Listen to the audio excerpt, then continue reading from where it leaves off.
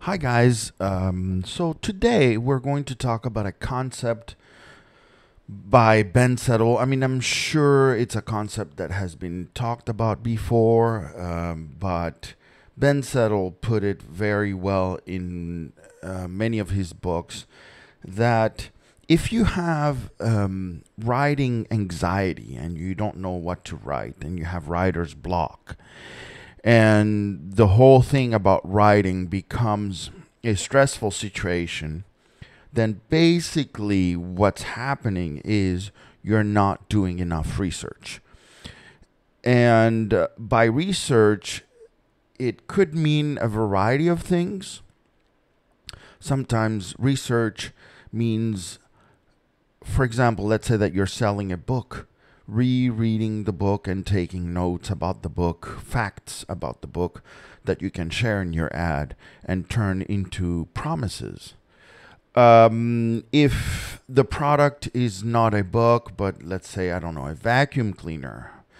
So going into the literature of the vacuum cleaner, yeah, to get all these features that are in the catalog or in the brochures and turning them into benefits. Um, Talking to salespeople in that are selling the same product. That's a good way of doing research as well, because the people that are selling, let's say again, the vacuum cleaner, let's say that you are selling it online or you're writing an ad for it that's going to go online and on print, it would be a good idea to go to a vacuum cleaner shop and buy one of the salespeople buy them lunch or something, and then sit with them and ask them questions. What are customers usually looking for? What stops the sale? Are they looking for a warranty? Are they looking for brands? Are they looking for, I don't know, a sturdy construction that looks sturdy, you know? Or are they just shopping for price? The lowest price always wins.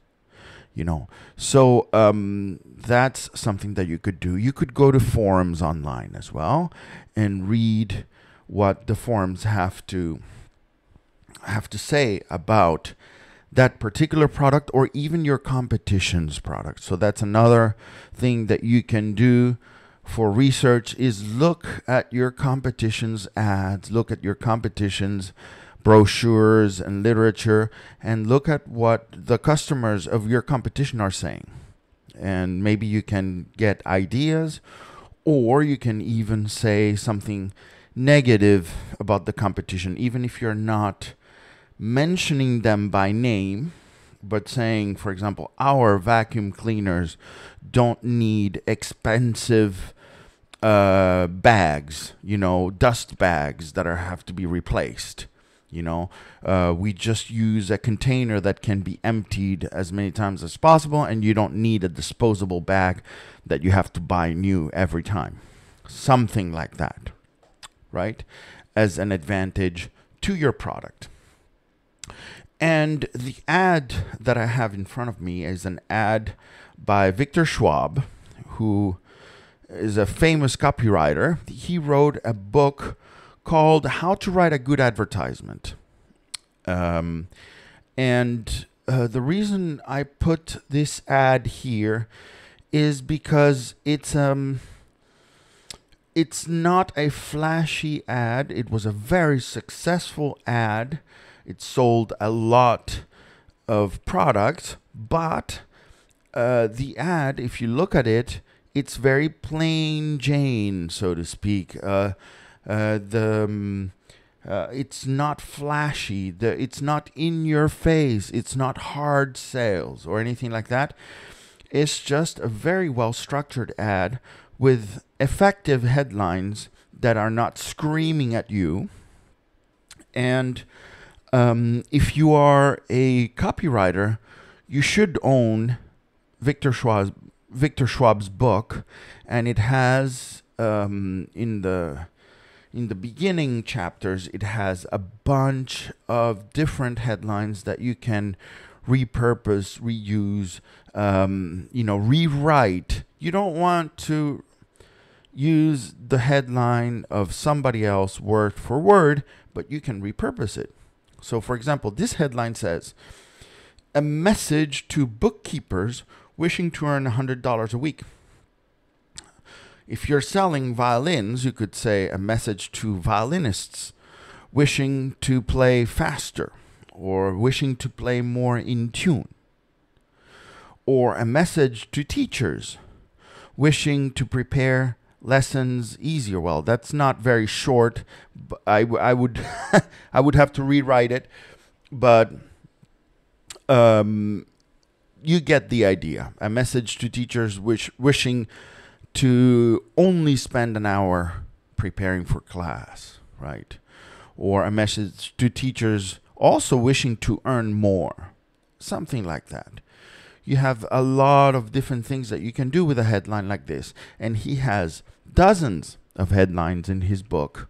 And I get no money from recommending this book. I'm just recommending it because he is a master and Ben Settle is a master, and they both deserve to be recognized for the work they've done.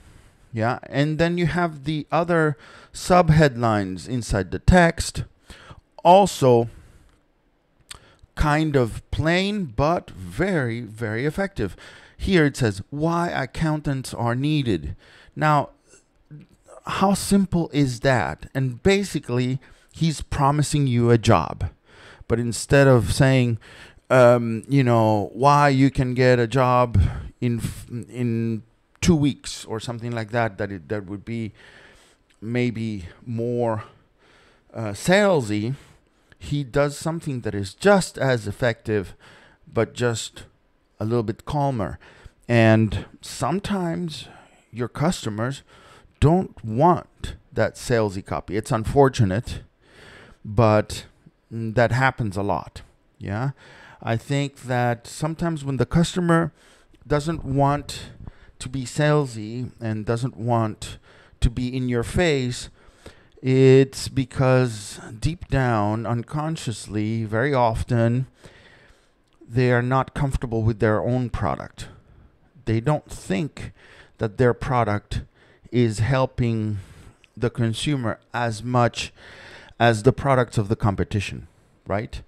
So that's a subconscious thing. People just want to know, no, I don't want to be salesy. Well, listen, if your product is the best and your product is guaranteed to help most of the people that buy it, then it is actually your humanitarian duty to sell as strongly as possible because you want to help as many people as possible. So, so that's one case. But the other case is, for example, this ad is for accounting, for accountants, bookkeepers. And bookkeepers, as a stereotype, I don't know if this is true, but it seems to be, they're more the calm type, they're more the safe type, and they're not necessarily, they tend to be bookworms, that kind of thing. And they just sit, on their desk, doing numbers, and the numbers don't argue with them.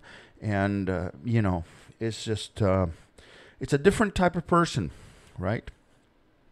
So maybe Victor Schwab was also appealing to that particular demographic, right?